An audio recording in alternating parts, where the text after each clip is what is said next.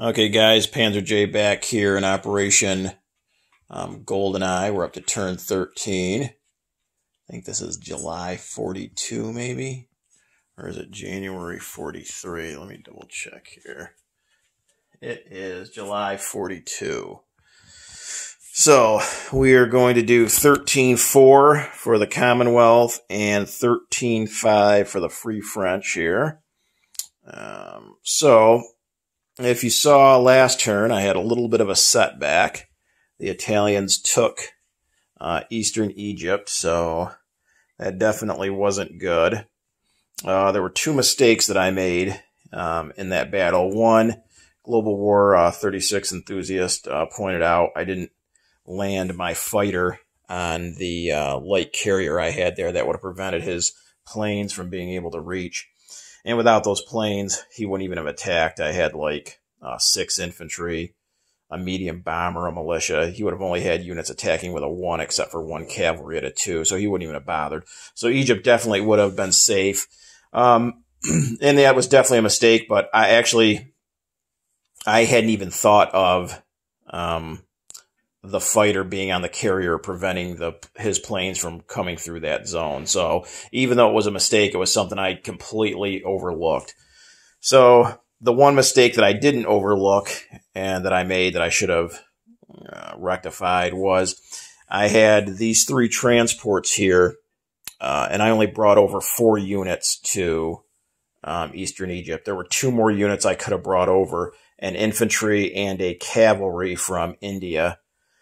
Also, I didn't build a militia in Eastern Egypt that turn when I could have, so that's 3 additional units I should have had in Eastern Egypt. So that was the one mistake that I was aware of, and just, I don't know if I thought maybe he wasn't going to take the risk and even try it, or maybe I was strong enough to defend, but those 3 additional units would have tilted the battle in my favor. So definitely a mistake, and especially when you consider the 2 units I left in India, all they did is take 2 territories worth an IPP apiece. So that was, just completely ridiculous to, even put Egypt in jeopardy for 2 IPP. So I've definitely got to learn my lesson there. I was trying to accomplish several different things, and I should have focused on the most important, which was clearly holding on to Cairo, and that didn't happen. So that was definitely a pretty big setback.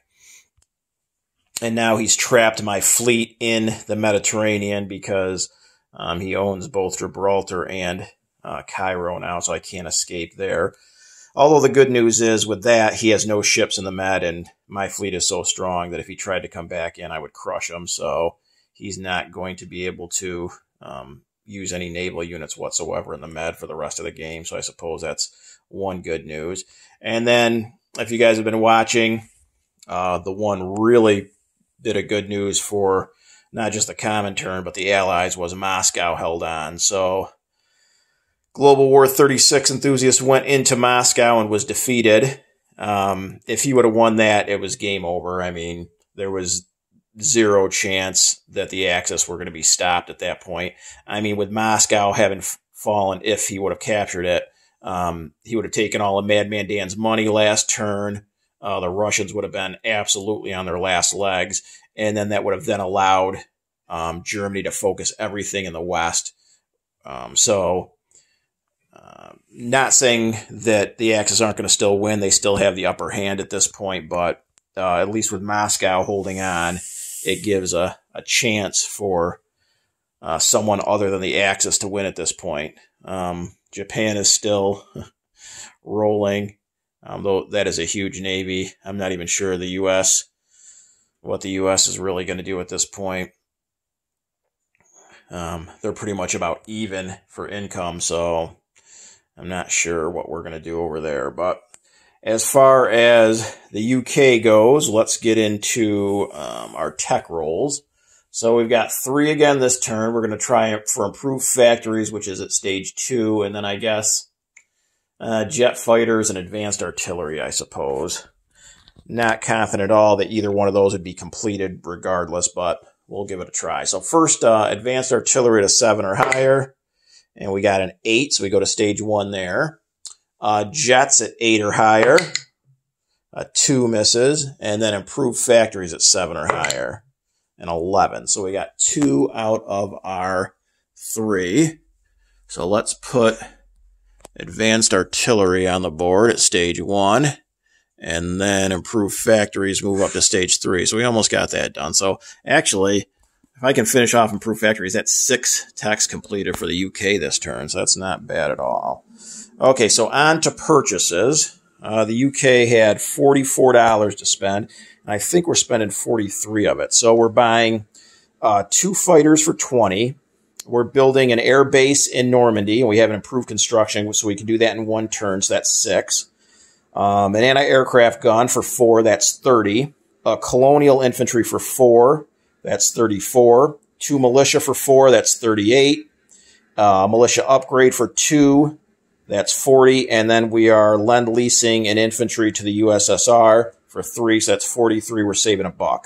So we still owe the USSR for the air transport they sent us, so that's what we're sending that infantry over for. So save $1 for the UK. The FEC has 8 to spend, and we're spending all 8. We're going to buy 2 colonial infantry.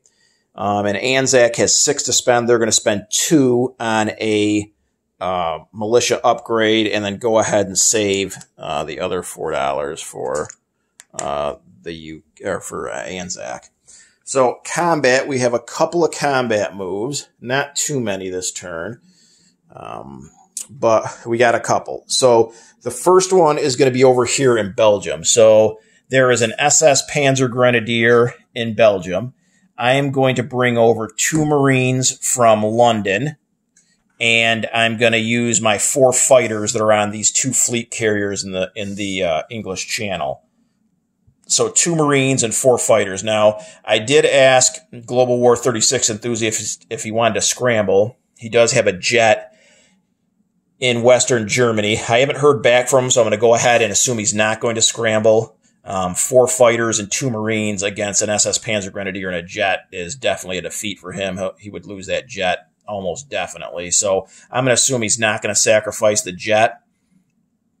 So that's going to be 1 battle. Then here in the English Channel, we have 4 naval transports. So from London, we are going to pick up 2 artillery and 2 Marines. And the 2 transports are going to come down and go 1 into 24 and then 2 into 34.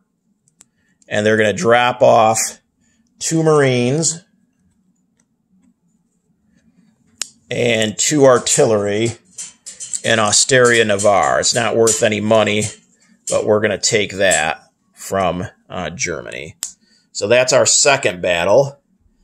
And our third battle for the Commonwealth is going to be over here in Africa. So we are going to take this 1 infantry in Abyssinia is going to move up 1 to Nubia. And then one of these 3 transports here in 82 is going to come down 1 to 83, pick up this infantry in Italian Somaliland, 2 back to C Zone 82, and drop that infantry off in Nubia as well. And that's up 1 for the UK, so let's go ahead and move them up. And Italy down 1, so Italy drops to 11. I hope updated in terms of who's where on the IPP chart. And then UK up 1 to 26. So I believe those are my only 3 combat moves. We don't have anything as the FEC or Anzac, so that should be it. So we only have 1 combat to roll for. The other 2 were walk-ins. So we've got 4 fighters and 2 Marines going into Belgium against the SS Panzer Grenadier. I forgot what he defends at. It's either a 4 or it might be a 5 even. So let me go ahead and look real quick and see where they defend at. So SS Panzer Grenadiers, they defend at a 5, okay? So I got my 2 Marines and my 4 fighters. So let's go ahead and roll the 4 fighters first. 6 or less here. And we got 2 6s, an 8, and a 12. So we killed him. And then he gets to return fire at a 5. And a 10 misses. So we take Belgium back with the 2 Marines.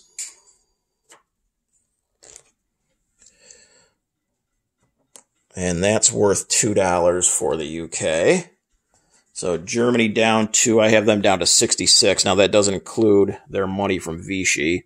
And then UK is up to 28. And that is it for combat movement. So now on to non-combat movement. So let's see. We have 2 remaining transports in the English Channel, okay?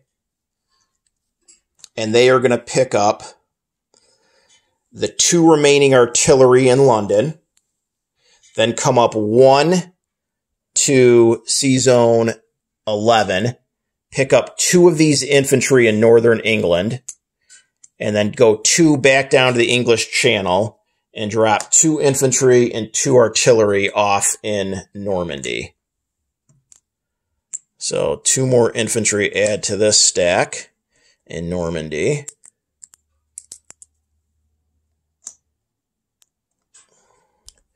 And the 2 artillery. Okay. Then the remainder of the fleet there in 25, which consists of 2 carriers and a destroyer. They are going to come down 1, 2, 3 to Sea Zone 48. They have the extra movement the carriers do because of a major facility. Now, there is an Italian sub here in Sea Zone 33, but again, based on last turn and the confusion we have, these are non-combat moves, so I'm assuming that I can just pass over that sub. If not, then Global War 36 enthusiasts will have to decide. I've got 2 carriers, and it's going to end up being 3 destroyers and a battleship passing through there. So if he wants to try to contest that with a coastal sub, then if he can, then that's up to him. But barring that, these 2 destroyers and this battleship also go 1, 2 down to Sea Zone 48. Okay. So we'll go ahead and put the 2 naval transports that dropped off units in Normandy there in Sea Zone 25 there.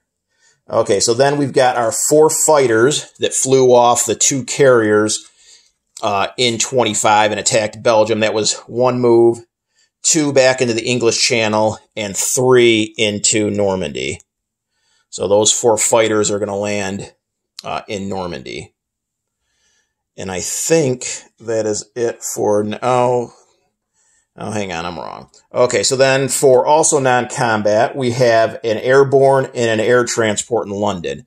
We can move 8 because of long-range aircraft as well as an airbase. So 1, 2, 3, 4, 5, 6, 7, and land in northern Algeria with that airborne and that air transport. And then while we're up here, these 2 infantry in northern England are going to rail down to London. And I believe that is it in the European side. Then we've got our fleet in the Mediterranean.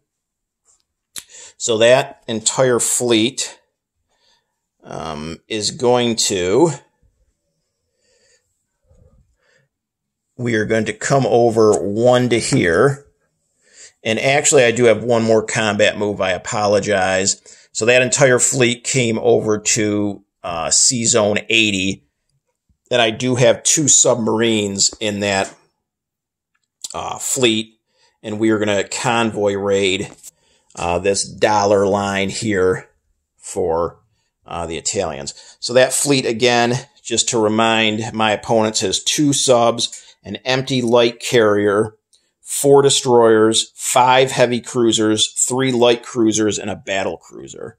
So let's go ahead and roll here real quick. So we'll get out our die. So I've got red is going to be the UK, and it has its symbol on the die. And the green is the Italians, and that also has its symbol on the die. So the first sub, 2-2, but I have a +2 for my sub. I do not believe the Italians have either radar or advanced anti-submarine warfare, so that should take $1. So the Italians should go down $1. Let's see, non-combat as well. We are going to take 3 battleships and 2 transports there in Sea Zone 82 and come down 1, 2 down to here, down to Sea Zone 119. I know these guys are going to die. That is what Boston Bruce has assembled that fleet off of Calcutta for, but we'll do what we can. So those 3 will come down there. For the FEC, we are going to move this Colonial Infantry up 1 to Haryana with that cavalry. Then in British Malaya, we have 3 fighters and a strategic bomber. And they are all going to go 1, 2, 3, 4, 5 and land in Italian Somaliland. The fighters have +1, so that's their 5th movement, and the strat bomber has even more than that. So those planes should all be able to land. Again, Sea Zone 122, 86, 85, 83, and then Italian Somaliland. And I believe that is it for non-combat. So on to unit placement. So we have our air base that we built this turn goes down in Normandy.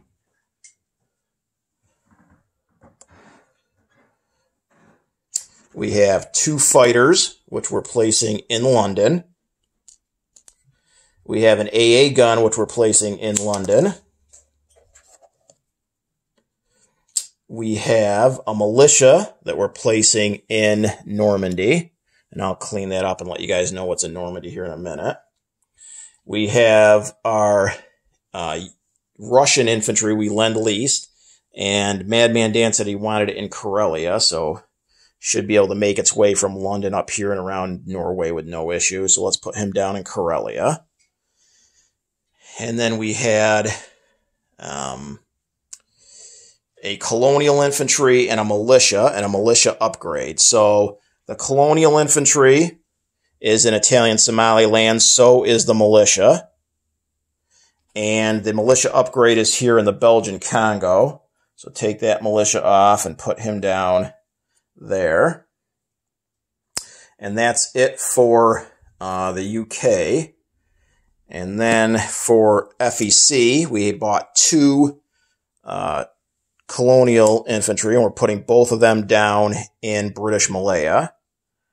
And then for Anzac, we upgraded 1 militia. There was a militia in Sydney, so take him off and put him in Sydney, the upgrade. And that should be it for the